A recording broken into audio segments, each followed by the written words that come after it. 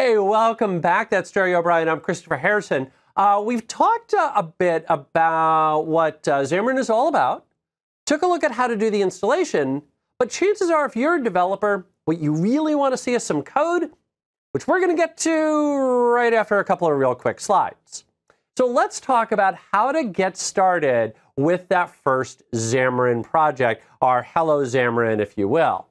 Now, again, the great advantage to doing Xamarin is that you get to use the tools and the skills that you already are familiar with, that you already have, to create projects that can target all of those various devices.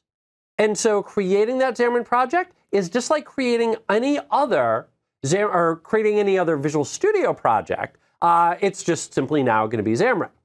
Now, when you go in and set this up, you have really two ways that you can create your project.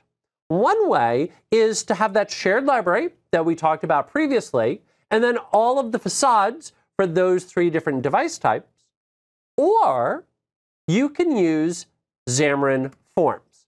Now, what's amazing about Xamarin Forms is that you can create one project and write that one project in .NET and target all three of those platforms, again, with that one project. And in fact, that is what Jerry is going to show us how to do. Absolutely. Cool. And I'm not going to type any code.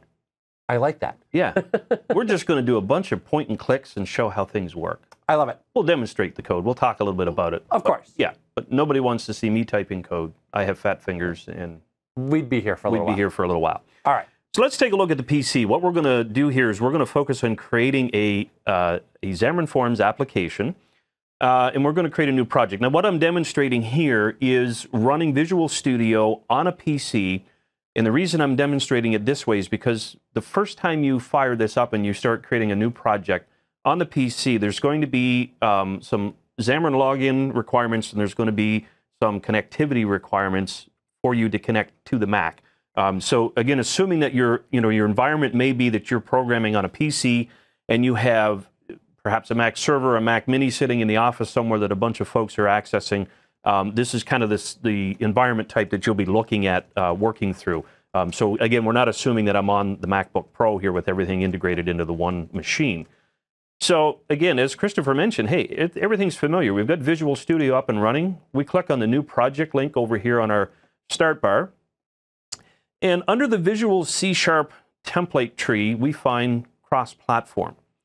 So this is what we're going to focus on. But before we get into creating that project, I just want you to understand that there are other application types that you can create here. And one of them is iPhone as an example. And these ones here are going to be iPhone specific, right? So you're not targeting anything else but the iPhone platform or the iPad platform or the Android platform. Okay, so these are just examples of the different types of apps that you can create in Visual Studio for that specific platform. But as we talked about, we want to focus on that cross-platform. Let's get the biggest bang for our buck. Let's create one project, write in C# code, and have it deployed across all of our platforms.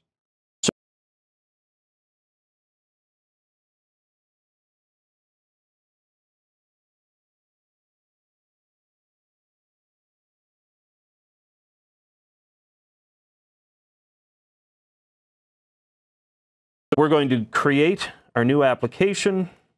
And what did you call it, Christopher? You didn't call it Welcome Xamarin. You called it Hello Xamarin. Hello Xamarin. So we'll call it Hello Xamarin. That's a better name than App 2. Yes. And as you can see by how long it took me to type the title, you don't want me typing code. So again, your standard Visual Studio options here, you can create a directory for the solution. We can add it to source control. We're not going to deal with that today. We just want to give you an idea of how we create a Xamarin Forms application. Now, as Visual Studio goes through the process of creating it, you'll see it's creating a project, and it's going to create a bunch of projects underneath the solution. So like most Visual Studio projects that we create, we have one solution, and then that solution will contain some different projects. We will have the shared code, which will sit in that portable class library, and then we will have separate projects for each of the platforms that we're going to target. So now that Visual Studio has created the project for us, a couple of things happen here. And this is one of the first steps that you're going to see is the Xamarin Mac agent instructions.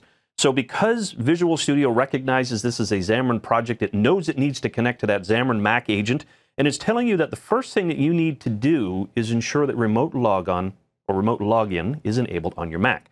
So let's look at the Mac for just 1 second, because if you're a Visual Studio developer or PC developer and you're not familiar with the Mac computer, Somebody like myself. somebody like yourself, we have to go into the Mac. So let's look at the system preferences on the Mac here on the left-hand side. So on the Mac platform, we are in System Preferences under Sharing. We have to ensure that we have Remote Login enabled. Now, your administrators may deal with ensuring that, certain users are allowed to access it. We're not going to go into Mac permissions here, but if you're the administrator on your Mac machine, simply enabling Remote Login is what you want to do.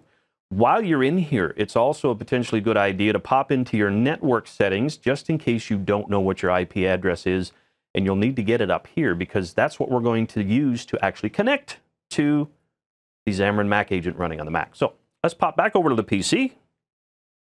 And we have our remote login screen. Once you've seen this the first time, you can simply say, yeah, I got it. Don't show me again. And click OK.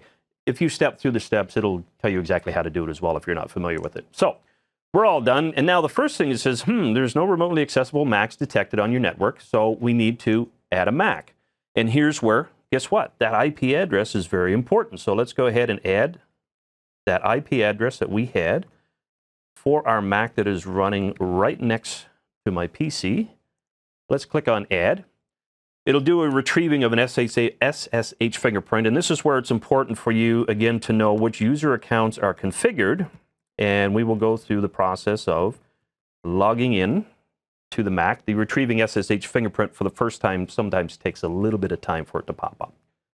The other important thing to note as well is that if you have the Mac agent running on a machine, depending on the licensing that you have enabled, you may or may not be able to have more than one computer connected to that Mac agent at one time. All right, so we've successfully logged in to our Xamarin Mac agent, which is currently running on my little MacBook Pro over here on the left-hand side. And we can see in the Xamarin Mac agent dialog that we are indeed connected, and our little chain link icon here shows us that we are connected and ready to go. Oh, I get it. That's clever. It's a chain link, so you're linked. We're linked. We're linked. Clever. I didn't come up with it, so I'm not taking credit for it. All right, so the first time you create your Xamarin Forms application, you're going to get a Getting Started window that pops up. I almost call this a button, and it's kind of big for a button.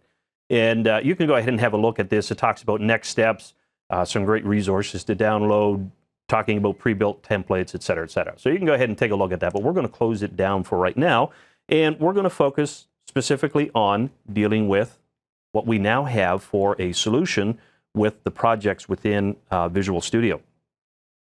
So the first project in our solution is called Hello Xamarin, and it's got portable in parentheses. So this is our portable class library project. We have an Android project with appropriate properties, references, assets, resources, etc. We have a Hello Xamarin.iOS project. We have a Hello Xamarin Windows Phone project. And one that it didn't create for us was a Hello Windows project. But again, we're going to focus primarily on the 3 mobile platforms. So that's why we have these 3 projects available. Now, what's important for us to understand is how this project is going to be generated by using Xamarin Forms. If you're familiar with iOS and you're used to dealing with the interface builder, the UI builder, or you're used to dealing with the main activity and the XML file for Android applications to create that user interface, Xamarin Forms kind of changes that up a little bit. And what we're going to focus on here in this particular project template that was created is the use of the app class and the configuration or the way that it's actually writing the information out to the screen. So this is a really simple application. There's not a ton of different code or anything here, but it's just, again, we're trying to give you an idea of what the project structure looks like. Within our constructor for the app class, we have the root page of our application. So the main page is going to use a content page.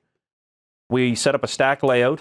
We set up center for the vertical options of this. And within the children, or sorry, a child of that page, we're going to create a new label, set the text alignment to center, And as I said, I'm not writing any code because what we're going to do is we're simply going to allow Visual Studio or the Xamarin Forms to display Welcome to Xamarin Forms on the screen. Within our app.cs class, we also have our onStart, onSleep, and onResume events that are available for us. Now, let's take a quick look at some of the project-specific attributes. Again, if you're a Xamarin developer, if we double-click on Properties, you'll see some of the configuration options in here that you should be familiar with as a Xamarin developer. We can compile using a specific Android version, and in this case, we're using the latest one. So unless you have a specific need to target other platforms, you're probably going to be on your latest one. Again, you can change your minimum Android target API level here and a targeted API. Excuse me. In this case, we're using use compile using the SDK version. You also have your Android manifest tab, in which case you would set your application name and your package name, versioning information, and of course all of your permissions that you might want that application to have. We can also take a look at the Xamarin.iOS properties, and we can see in here that there are a lot of familiar options for iOS developers. We have our SDK versions that we can work with. If we look at the iOS application tab, this is where we give it the name. This is where we would set our identifier, version information, devices, whether we're targeting universal, iPad, iPhone, etc. Supported device orientations, again for iPhone and iPad. And then, of course, a very important bundle signing option. And we'll talk about this in one of the later modules as we talk about deploying to an actual device itself. And iOS is one of the more complex ones that we will deal with. So this just gives you an idea of some of the properties for those different types of projects. And of course, with the Windows Phone one, if we look at the properties here, again, if you're used to developing for Windows Forms, we have our favorite startup object, and we have application-specific settings, supported cultures. You can set specific build options, etc., from each one of these projects. So these are platform-specific configurations. Now, how does this application actually display the content on our screen? Well, let's go back real quick, take a look at our app.cs. And again, notice what I said here was we have one label that has text, Welcome to Xamarin Forms here on the screen. That doesn't do anything yet until we get into each one of our individual projects. If we step into mainActivity.cs in our Android application, you'll notice that one of the things we do is load application, new app. Let's get your font size a little bigger. How big would you like to make it? Say 24? You want to bump it up to 24? I can just zoom. There we go. Is that better? Okay, perfect. So loading application or load application new app. So we're going to load that new app class in the main activity. So again, if you're an Android developer, what are we dealing with for the UI? Well, you're dealing with activities. So main activity being that first one that will load up. In iOS applications, we focus on our app delegate, right? So again, in here, how are we getting to that point? Load application, new app. So that's basically what's going to bring up the UI for our application. And lo and behold, within the Windows Form application, we have a main page.xaml, but we also have main page.xaml.cs. And guess what we do? We load the application, new Hello World Xamarin.app. So kind of a really quick rundown. That's basically what our project structure looks like for a Xamarin Forms application. Supporting 3 mobile platforms, Android, iOS, and Windows Phone. And so the bulk of our code then is just in that one main project, and we've just got basically shims in all the others to go ahead and display the appropriate content. Yeah, that's a good way of putting it. Okay, perfect. I love it. All right. Well, now that we've got that all set up, I guess the next step then is to take a look at emulators, which will be the next module. Yes.